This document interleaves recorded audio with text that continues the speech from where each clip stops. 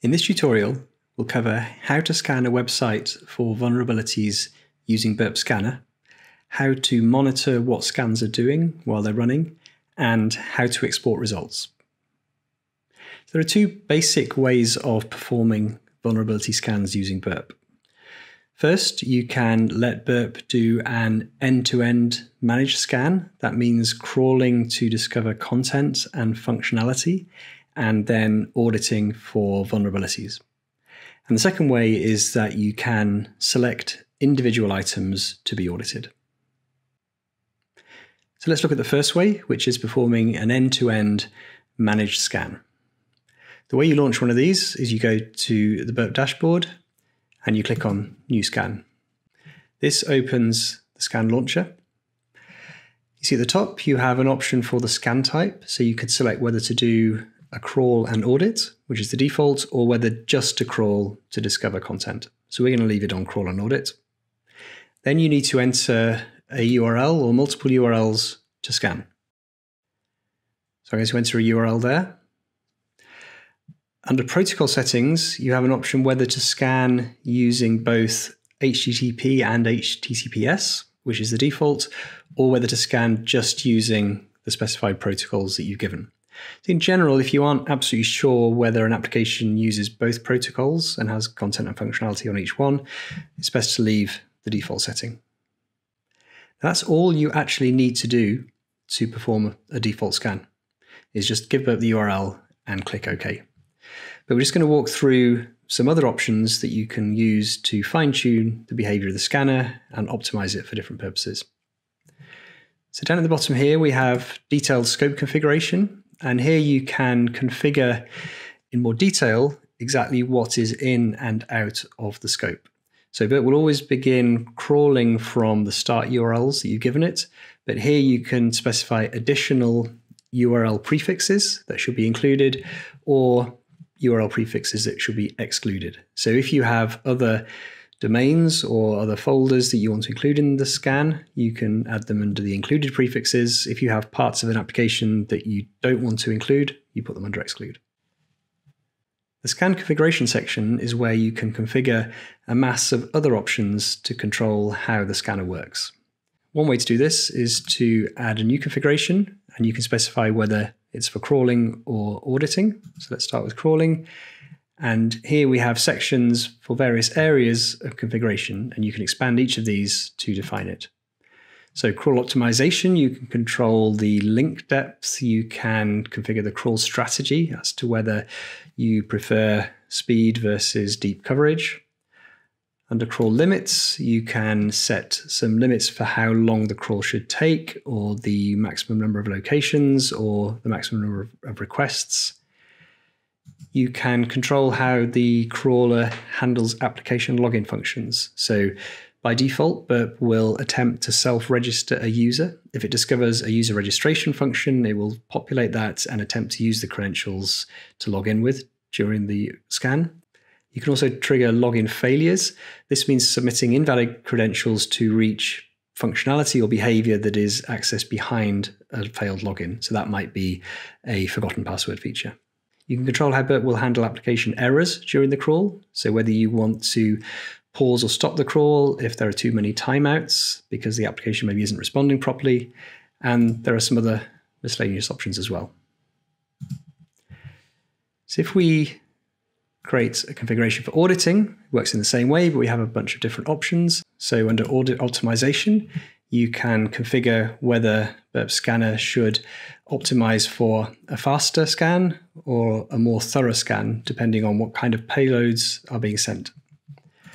You can also configure the audit accuracy, so you can tell Burp whether to favor fewer false negatives or fewer false positives. So there are some scan checks, some types of techniques that Burp can use to find vulnerabilities, which are inherently prone to false positives because of the kind of evidence that they gather. So one example of those is a SQL injection payload, which, if successful, will cause a time delay.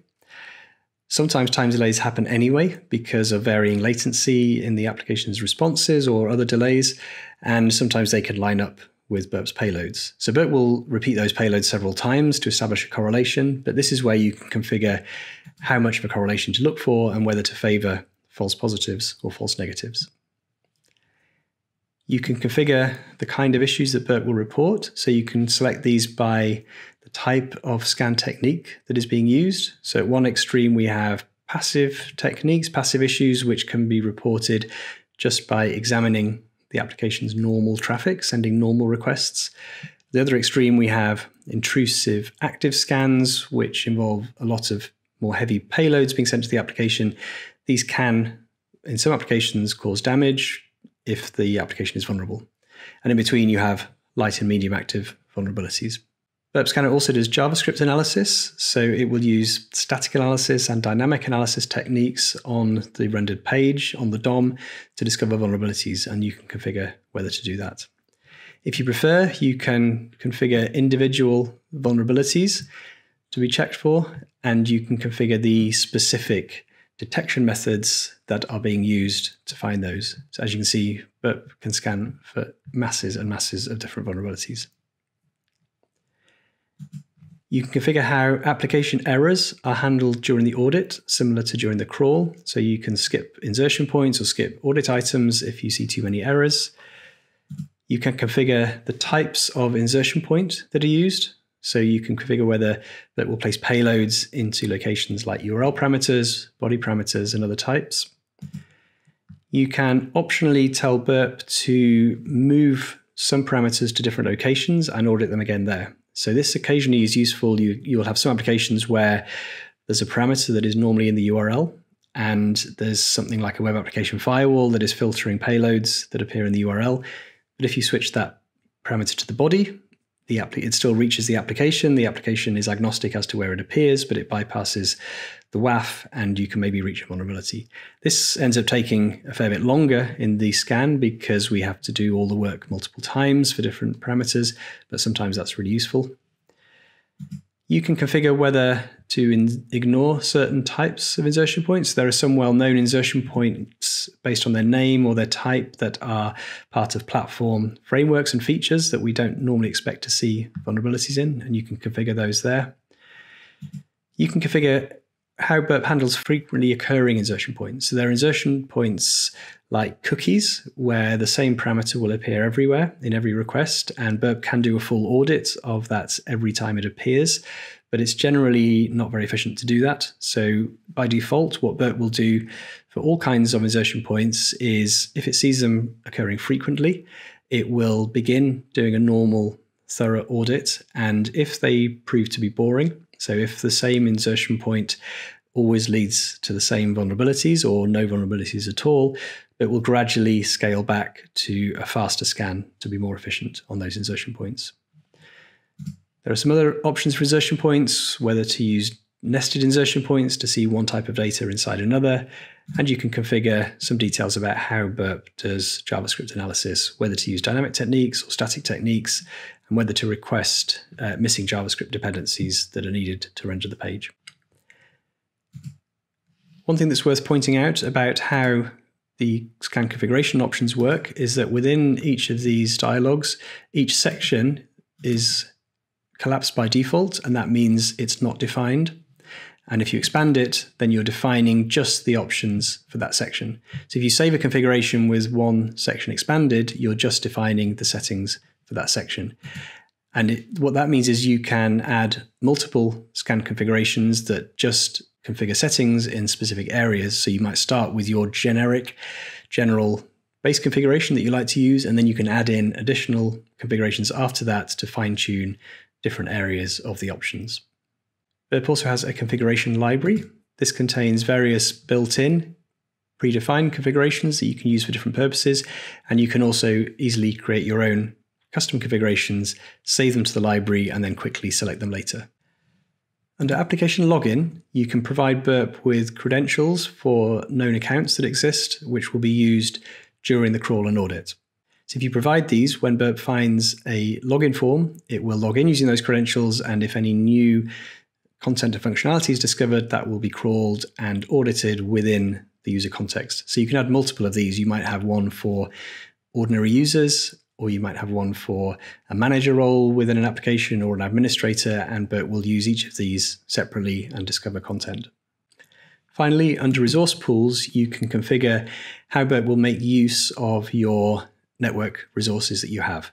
So you can configure the maximum number of concurrent requests that the scan can make, or you can configure the delay between requests if you want to impose some throttling. This can be useful if you have a very fragile application that you can't scan very quickly. You can make Burp slow down, or if you are doing a lot of scans in parallel and you don't want to overwhelm your own machine or your network connection, you can limit the total amount of traffic that can be generated from all the scans together. Anyway, to launch a scan, all you really need is the URL. So that's what we're going to provide, and then we're going to click OK to launch the scan. So when we do that, you can see in the dashboard, in the task list, we have this new entry which represents the scan, and it says crawl and audit of the URL that I provided. You can see in this status line here, the scan progresses through various different phases, and it tells you what you're doing, and it gives a progress bar for each phase so you can see how the scan is progressing. What you also have is the request count, the numbers of errors that have been encountered, and the number of locations that have been discovered during the crawl. And then when the scan moves on to the audit phase, you can see the number of issues that have been discovered. What you also have on the top right is the issue activity log, and this is where vulnerabilities will appear in real time as they're discovered for you to monitor the progress of the scan. You also have an event log where various information, various errors, any other details that you might need to be aware of will appear. Now, as well as the issue activity log, the other main place where issues get reported is in the target tab. So this will give you a site map of all the content that has been discovered. It will let you see all of the individual request responses that were found during the crawl, and it will also report all of the vulnerabilities that were found. And you can drill into individual folders and see the vulnerabilities that exist just within those paths, or you can look at everything together. And the way Burp reports issues is that it gives you all of the information that you need, all of the evidence to understand the issue. So here we have a cross-site scripting vulnerability, and we can see the full request and the highlighted payload that was sent. And then in the response, we can see the payload came back and the site is vulnerable. Different types of vulnerability will report different evidence. So here we have one that is using Burp Collaborator to detect an external service interaction. So we send a payload with a URL on Burp Collaborator, and that caused a DNS interaction for that domain name. The second way of performing vulnerability scans is to send individual items to be audited. So anywhere in Burp, you can select one or more requests, choose Scan from the context menu, and send them to scanning. So I'm going to go to Burp Proxy and open Burp's browser, and I'm going to visit a URL. So I'm going to forward all the traffic through the proxy, and then in the history, we can see the request that happened. I can select one of these and do scan. If we do that, the scan launcher opens in the normal way, but we now have a third option, which is to audit the items that I had selected. And here we can see that one URL that I'd selected is in the list. All the other options are the same, except for application login, because we're not going to do a crawl now. There are no login settings. And to audit that single item, we just click OK, and the audit begins. If we go to the dashboard, we can see we have this new task, just doing an audit of that single item. If we do that again, we select a different item and do scan. We now select Open Scan Launcher. Scan Launcher opens for this different item. The first time we launched a scan in this way, Burp created a new scan task to do the work. We now have the option whether to add this new item to that same task or whether to create a new task for it. And what that means we can do is we can select different scan configurations to use for different items. I'm going to go to the configuration library and select light active audit checks. If I launch this scan and go to the dashboard, you can now see there are 2 audit tasks. The first one using the default configuration and the second one using the audit checks light active configuration. Now, having done that, what we can do if we want is to select a different item, and when we look at the scan context menu, we can see we can open the scan launcher, or we can send this item directly to one of our existing tasks. So this is a really nice way to have different tasks set up and running with different configurations, and as you work manually, you can direct individual requests to a specific task with a specific configuration. That's all the ways of launching scans. So now let's take a look at how you can monitor scans as they're progressing and view the results. So on the dashboard entry for a task, you can click on View Details, or this little icon, to open some more details about the scan in progress. So on this Details tab, we have pretty much the same details that are shown on the face of the dashboard. You can see requests, errors, locations that were crawled, numbers of issues discovered during the audit. You can also open the configuration for the scan and change some of the settings as it's in progress. You go to the Audit Items tab. This shows you all of the items that have been discovered during the crawl, and you can view their progress through the different phases of the audit. So you can see the passive phases, the active phases, the JavaScript work. You can see the full URL. You can see the number of issues that have been reported for each item, numbers of requests and errors. If you double click on an item, you can see the base request and response. So this really gives you complete visibility into what Burp is doing during the scan. You have the Issue Activity tab. This contains the same detail as on the dashboard, but just for this one task, this one scan. So you can select individual issues and you can drill into the evidence to examine them as before. And you also have the event log, which just contains the event log entries for this task. Finally, if you want to generate a scan report containing the issues that were discovered, you can do that. Anywhere that you see issues, you can select one or select many and choose Report Selected Issues from the context menu. You can also, in the sitemap, select a folder or a host and go to Issues and say Report Issues for this host. So if we do that, we open the reporting wizard. We can choose HTML or XML format. You can select which types of details to include in the report. You can select whether to include full HTTP requests and responses or just relevant extracts to avoid the report getting too big. You can select which issue types to include if you want to exclude some of them, and then you can save the report. So if we give the report a name and save it, that report's been generated. We can then open that report and view it. Here we can see the report. We have a summary at the top showing us the number of issues that have been reported by severity and confidence. And we can drill down and see all of the individual issues, and each one by default will include all of the background and remediation detail, and where applicable, it will have requests and responses, including the highlights of the interesting parts. So that's how to scan a website for vulnerabilities using Burp Scanner, how to monitor what scans are doing while they're running, and how to report results.